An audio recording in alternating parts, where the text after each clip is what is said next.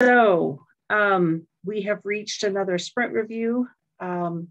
We are deep in the quality checking of Kiwi and the bug fest work that goes along with that. So we don't have as many demos as we normally have today because so much work is right now bug fixes and also prep for Lotus, but we do have a few good ones. So as far as the slides, I'm not going to take you through all the dev teams. Just remember that we've got lists of the dev teams and their members and what they're working on the wiki. And the easiest summary place to see which team is responsible for which modules and also which product owner is responsible for which modules is in the team module responsibility matrix, the matrix that controls our lives. We took out the membership several sprint reviews ago, but we do have membership on the wiki. And right now, we are in the process of finalizing the Juniper hotfix. Let me just reload this page. So today we had a meeting about FOLIO and we resolved a couple things that were blocking the hotfix 3. I think Anton's probably going to talk more about it, so I'm going to leave it there. There may be a small hotfix 4, unclear at this point, but if there are a couple more things that need to get fixed, then we may have a very small hotfix 4. But for right now, the most important message is hotfix 3 is not blocked and should be finished in the next day or two at the very latest. As far as Kiwi, we had prep and now we're in week 2 of Bugfest, and Anton has more details about Bugfest when we get to Anton's section.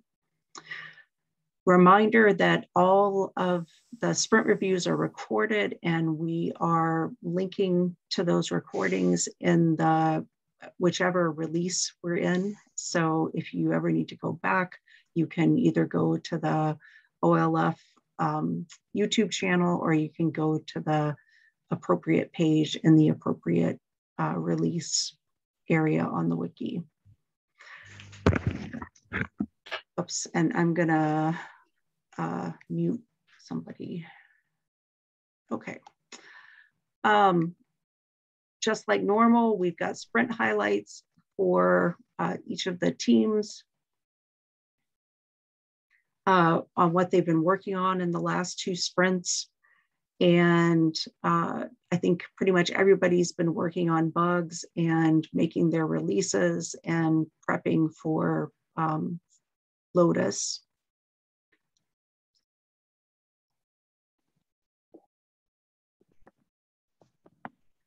And now we get to the interesting part of the review. So as far as demos, you can see we don't have our normal really long list, but we've got some quality things that folks are going to show. So without any more rambling from me, I'm going to turn us over to Thunderjet and Makita and stop sharing. Yeah, hello everyone. Let me know if you can see my screen. Yes. Okay, so today I'd like to talk about 2 things. The first one is that now in Invoices and Orders settings model, we support shortcuts. So we can change our settings and press Command+S and it will be saved. And yeah, it's implemented mostly for all settings, like order templates and other configs, except some pages that contains vocabulary. It will be done separately for all vocabularies we have across application. And another thing to discuss is that we started end-to-end tests for our modules.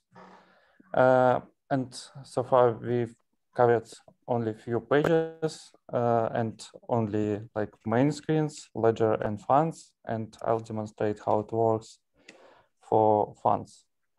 So it's my like local test runner, and I'll run my filtering and search test in front of FOLIO snapshot. Что вы думаете? Я массаж, а в голове, что меня понимаешь? So you can see that test fields different fields. Like at this moment it's search, and verifies that matched result is found. I'll highlight some step. Yeah, for example, this one, like search by all and found results. And another example, like fill all our filter options and found results. And I think that's it for my side. Thank you. I'm so jealous because this is what FOLIO wants to get to. This is the exciting part, and being able to see all of the tests that are firing and get the happy check marks is awesome. All right, next is Thunderjet 2. So Yuri. Anne-Marie, I guess we're having technical issue for Yuri. He's working to fix his mic, so maybe we should go on with the next team and we'll be back with Yuri later. Okay. Hello, everyone. I hope you can hear me. If we got him, so let me know, please. Yes, Great. We can hear you. Awesome.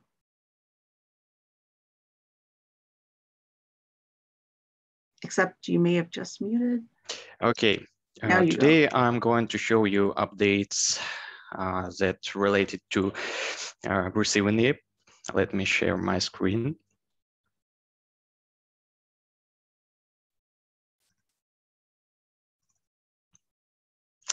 Okay, I hope you can see it.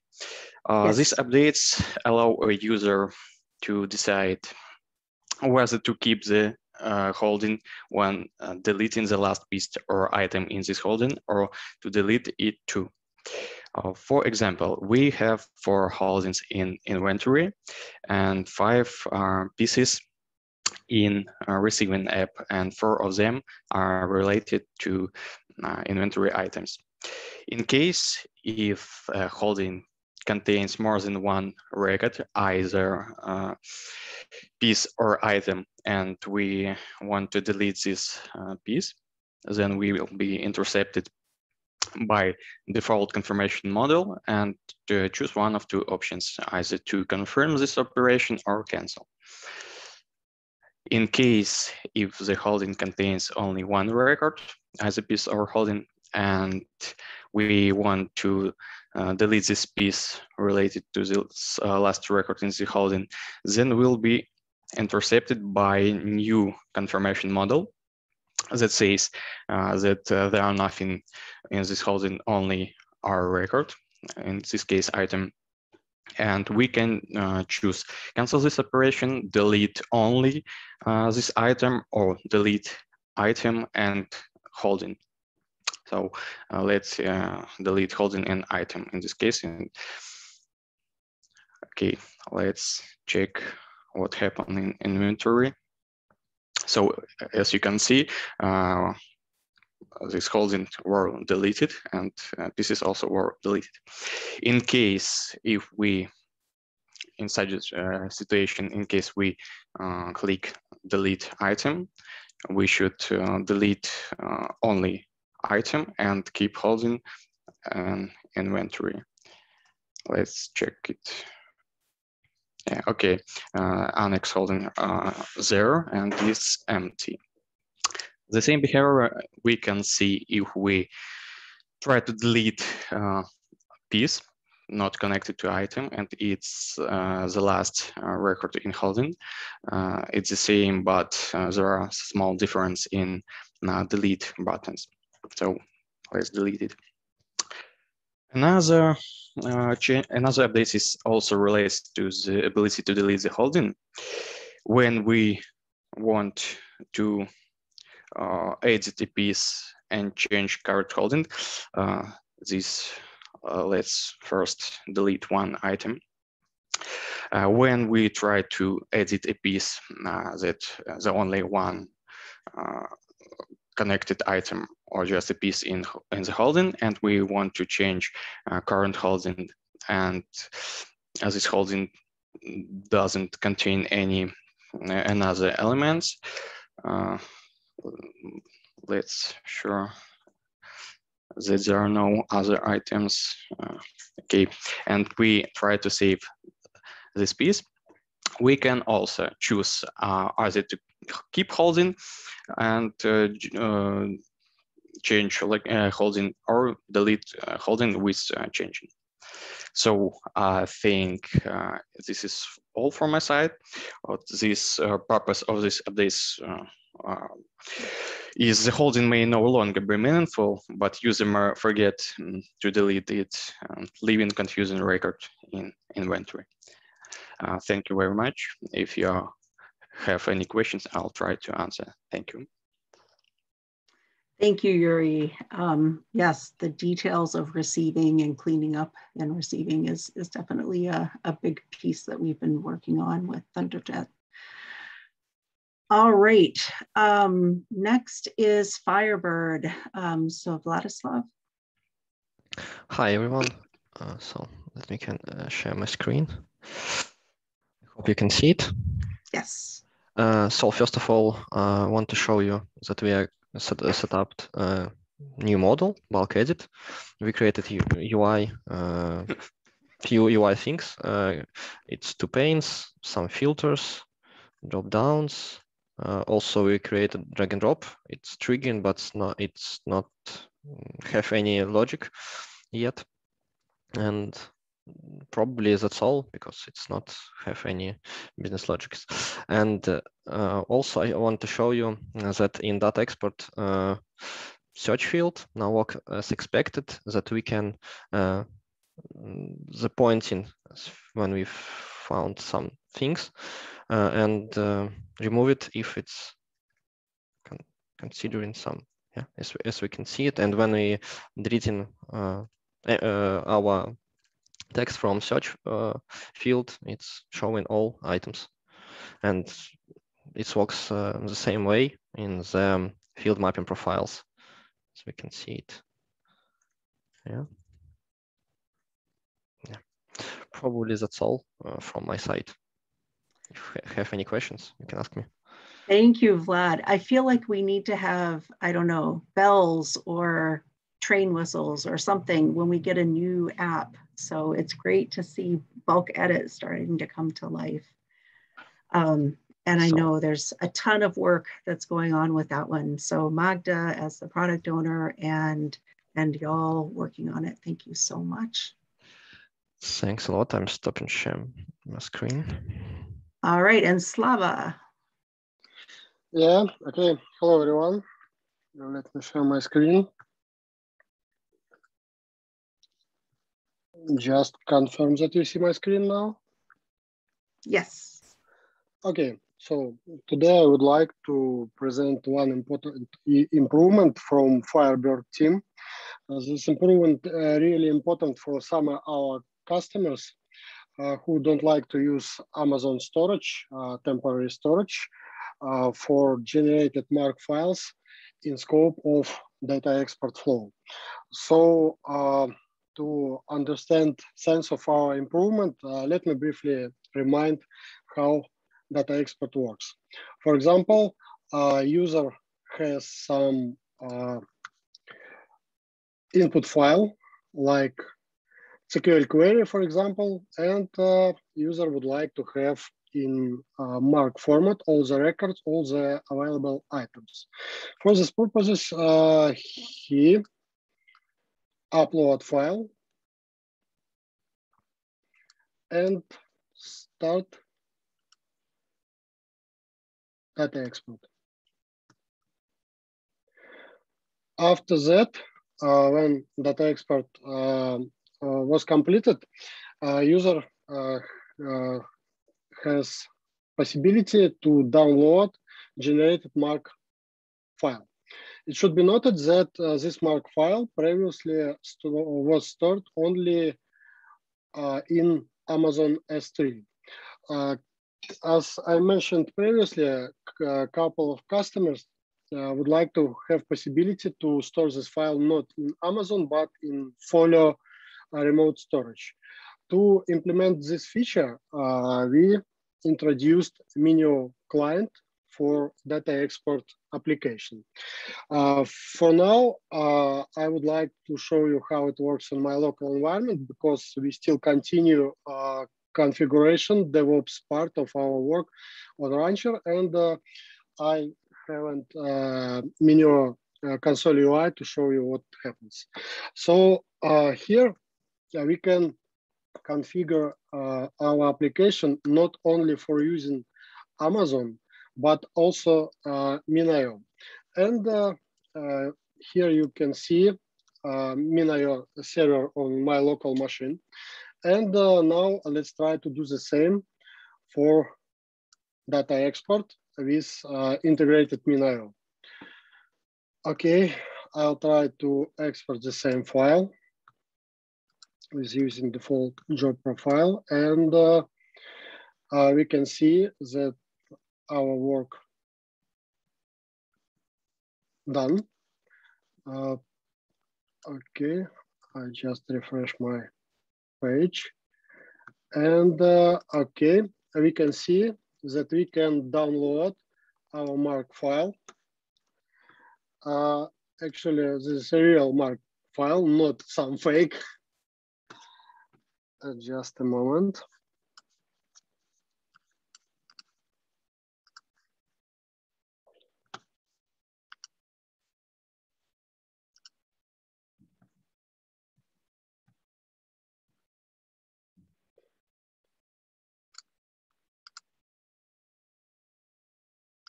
You can see it in text editor, for example. Yeah. And also we can inspect our MinIO server. Let's refresh it.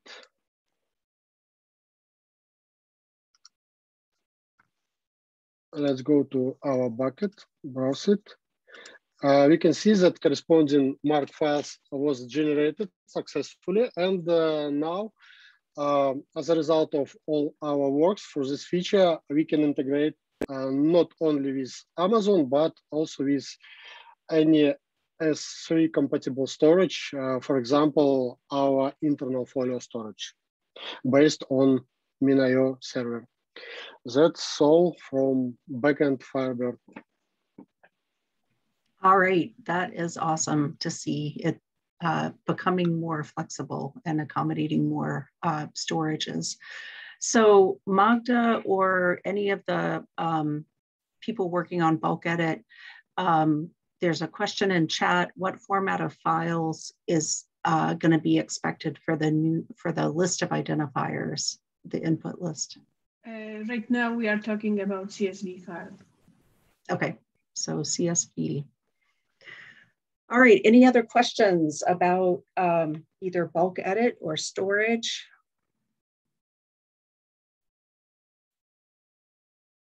All right, thank you, Firebird. Thank you. I stop sharing my screen. Okay, and next up is Falcon. So Pavel. Hello, everyone. Let me present a few stories from the Falcon team. It would be searching by empty values, and the second one would be enabling or disabling tenant-specific features. Let me show my screen.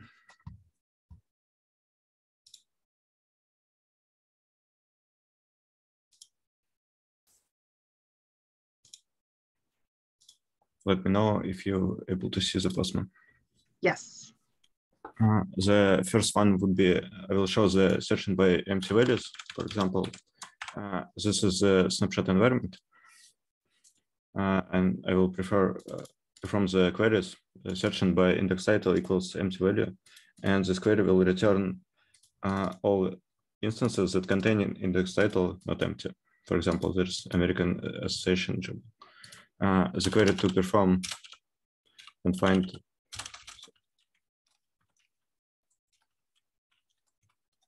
this following query will match all records from the existing index and will find all resources that does not contain index title. So, for example, there is no results containing this value. Also, there is other queries, and they are all described in the readme.md file from the modsearch GitHub repository. Second one would be searching by all records, and currently a tenant can enable or disable this feature for him. For example, now this query will return empty results, but if I'll run enable this feature, there is a new endpoint, search config features, and this request body is enabling search by all fields for the tenant. It's enabled, so I need to run reindex against the snapshot environment. It could take a little while, and currently this feature is enabled on the snapshot environment, and you can perform the SQL all equal to chaos, and you will be able to find the result containing the chaos word. I guess that's me from my side. Thank you. So if you enable that, it searches everything in the record, every field. Okay. It's the stories that we are presenting at the previous demo, I guess. Cool. In all inventory records, meaning instance, holdings, and items. Yes. Wow. All right, and re-indexing, I guess, would take a little while on any of the big production environments, but yes, not too long on snapshot. Yes, okay. It really depends on the amount of records. Right. And this is, the configuration is not something that will be happening lightly. This is mostly once the environment is set up. This was only for the demonstration purposes. Right, right. All right, and Alexei. Yeah, hello everyone. Let me share my screen. Can you see it? Yes. Okay, so I want to present a small feature. We added a possibility to make a search by facets for statistical codes. And this facet includes statistical codes from instance, item, and holding. So for now, we find that and see that we have 3 different statistical codes, and we can try to find our items and instance that contains items with one of the statistical code. And it is our instance. So we can find and see that our item contains this statistical code. And also it works for instances as well. So we can find for another one statistical code, and we see that instance contains this one statistical code books. And it works for holdings as well. So we can try to find by holding statistical codes. And our holding should contain the statistical code. I believe it's holding. Yeah, and we have this one. And yeah, I believe that's it from my side. So for now, we can make search for facets by statistical codes that presented in instance item and holding. So thank you, Alexei. Always good to hear your voice. And the statistical code search, I think, is one of those that's really important. I know a lot of libraries are using that for categories that they want to be able to assign to inventory records so they can gather them up again. So really good to see it. Thank you. All right, any questions for whichever team? Falcon. All right, third of the F teams, FOLIO. So you have a pinch hitter for Kate Sanchenko, our team lead. She is swamped with some last minute fixes. So I am going to share my screen again.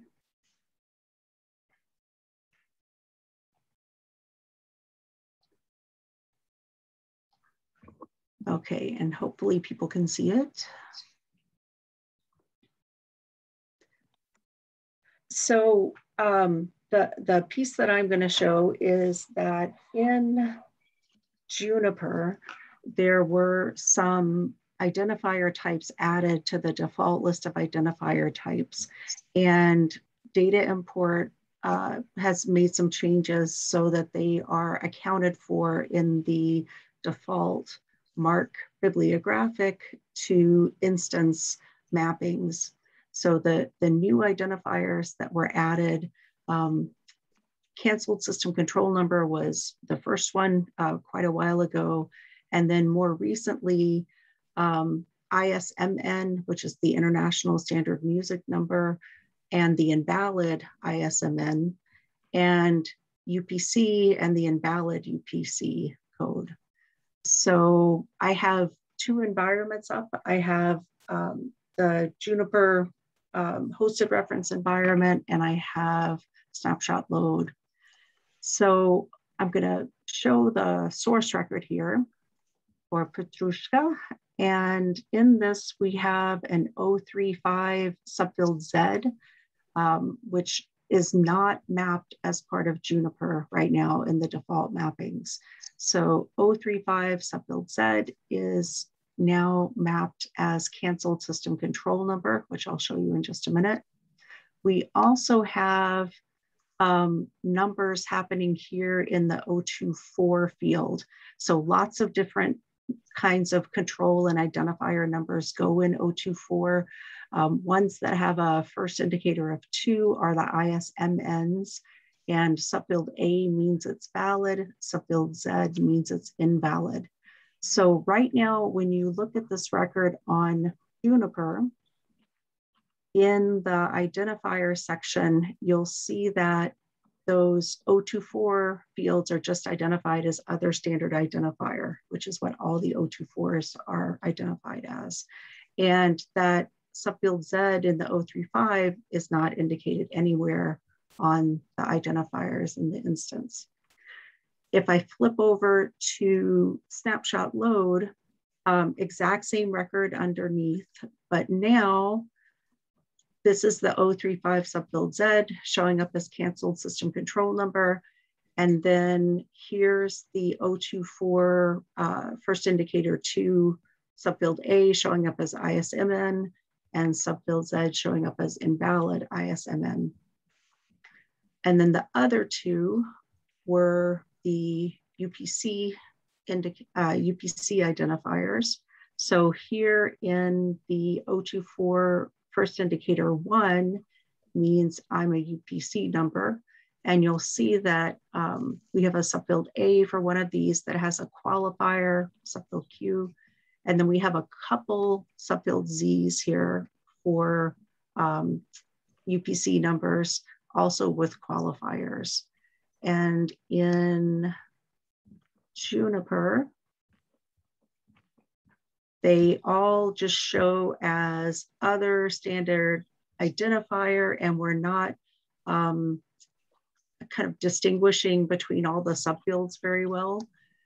In Kiwi, now we have the valid UPC showing up with its qualifier and without the price kind of jumping it up. And we have the two invalid UPCs showing with their qualifiers. So that's it for our updated mapping. And now I'm going to turn it over to Masha to show a couple of updates for invoices and for job profiles. Yes, hello everyone. I'm sharing my screen. Okay, do you see it? Yes. Great. So first part of the demo, I'm going to show you from the Bugfest Kiwi environment because there are some issues on the hosted reference and with imported files. Okay, and now I'm going to demonstrate a fixed bug for acquisition units field for imported EDIFACT files. Here I have already prepared a field mapping profile with field acquisition units field, its main. And an important thing that a user who imports EDIFACT file and wants to create an invoice should be a part of this acquisition unit. And let's check that this is so. So currently I'm logged in as Anne-Marie Broa. And here we are, and Marie is assigned to this acquisition unit. So now I can go ahead and import an EDIFACT file. Actually, I already prepared an EDIFACT file. Here it is. One more thing I want to show you is that now created status for invoices displayed as a hot link, so I can easily get to relevant invoice line details. So here it is. And now to get to the invoice, I need just to click on this close icon. And here we have an invoice, and you can see that acquisition units field is filled in as with the main value. Okay, so this is for EDIFACT, and now I'm going to switch to job profiles. So currently I'm on the data import settings page, and let's pretend that I want to create a job profile. And I already created a couple of action profiles. One action profile is with a text field mapping profile to it. And I forget to attach a field mapping profile to another one. I'm going to create a job profile, and I want to attach those two action profiles. First one would be with attached field mapping profile, and everything is okay. And the second one is without attached field mapping profile. And here I get a warning model, which prevents the user from attaching an empty action profile to a job profile. So that's it from me. If you have any questions, please ask. Thank you, Masha. The hot links are one of the happiest things, I think, for us on Kiwi for FoliJet from the front end, because we didn't have a lot of new stuff in Kiwi, and making it so that users cannot accidentally attach action profiles that will cause their import to fail is another good fix. All right, and so I think we have come to the top bill of the day, Anton, with his quality updates. Do you want to share your screen, Anton? Or do you want me to share slides? Yes, I just did. Okay. Can you see my screen? Yes. Yes, okay. So hello, everyone. I'll be a happy Anton today for a change. So, the first thing I would like to thank everyone on good work, good work done in terms of building RTL JS test, Karate API test, and the end-to-end test. So you can see on the slide the work that was planned for Kiwi, and it's practically all done. So thank you everyone for kind of getting this huge undertaking from the from the dead spot to moving. So let me get to the next slide. So now I'd like also thank you all for very solid effort in grooming next release. I think all the teams did outstanding job in grooming QA tasks and stories and estimating and getting them ready and scheduling them into the backlog. So on this slide, you can see the progress of all the things that were scheduled for the Lotus release. So this is our progress for Lotus release. Obviously, we're just starting, so, but here it is, whatever. And by the way, you can find all these graphs in the quality dashboard in the wiki. So if you just search for QA dashboard, you will find all these graphs and more over there. So now the question is, like, if we do all that, how far along are we? So this slide shows breakdown of work that that was done in a green color. That's a Kiwi completion. And in the maroon color is what has been planned for Lotus. And then in the black color is what is not scheduled. So this is, so if we finish Lotus as we planned, so the black color represents what's going to be left to do for the following releases. So this is kind of where we stand in terms of our completion and future planning.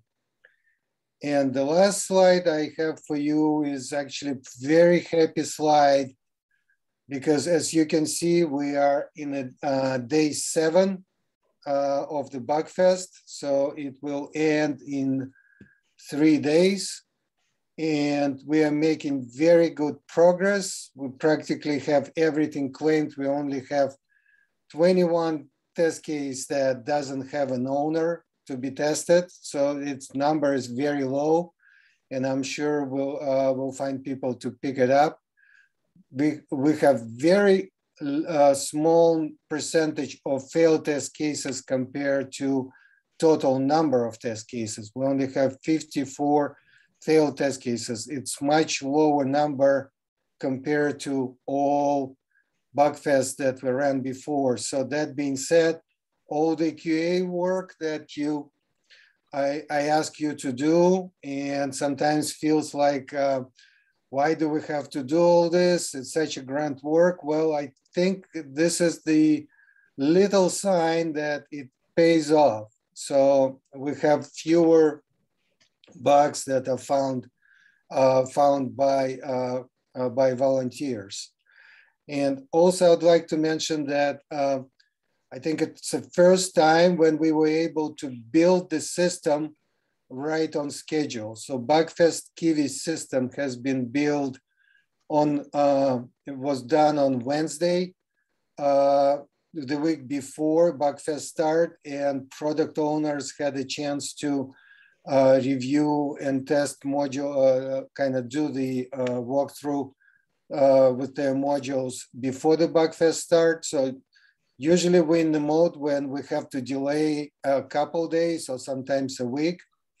But this time we were able to start on time, and we changed the way we treat our data set. So we reduced amount of work and uncertainty just by having data set snapshot that was taken before previous Bugfest start. And it reduced the amount of work that we needed to do to get this one done. So all we had to do just update modules to the Kiwi versions. But we make, as you can see, we're making good progress in the Bugfest, and hopefully bug fixing period will be not very stressful because of number of issues that are coming in. And if that, I'm just keeping my fingers crossed that that will be the case. And you'll be able to focus on Lotus release more than bug fixing for Kiwi. So thank you all for your hard work. And this is all that I have for today. Are there any questions? I just can't believe you're happy. So what a good presentation to end on. So delightful. Thank you very much, Anton. Thank you, guys. I just back the screen share for just a minute. So next up, we've got 2 regular size sprints before we start to get deep in the holidays toward the end of November. We started sprint 126 on Monday, and I cannot believe we're at sprint 126. So we've been at this for over 2 years now. We've got the second week of Bugfest happening right now. And in 126 and 127, we'll be doing hopefully our final Kiwi releases with our bug fixes. We've also got some performance testing that's planned, and everybody is working on their kind of finalizing and getting estimates together for the stories for Lotus. Sprint 127, we will hopefully be doing the final bug fix releases and being able to declare Kiwi released. And for teams that have not already started Lotus development will start. One thing I forgot to put in 126, we have that last little bit of Juniper Hotfix 3, potentially a couple issues in a Hotfix 4 that are happening in 126. We're hoping Hotfix 3 will be official in the next day or 2 at the latest. We have all of this on the sprint calendar that's on the wiki in case anybody wants to check any of the deadlines. They're also on the Kiwi release page on the wiki. And as always, teams have got their plans for their coming sprints. Most everybody is doing what I just described, but in more detail. And so this may be our shortest sprint review in a long time, 47 minutes. So thank you, everybody. Just like always, Peter will get this up on YouTube in the next day or 2, and I will send out the invite for the next demo, which will be after the next 2 sprints, 126, 127. There's something in chat. Yay, Kalila, if lead PO is happy and Anton's happy, then the planets have aligned. All right, any questions from anybody before we all get some extra time back? Oh, yes. All right, thank you, everybody. And please get back to work, get those bugs fixed, get them tested, and we will meet again in a few weeks. Have a great day, everybody.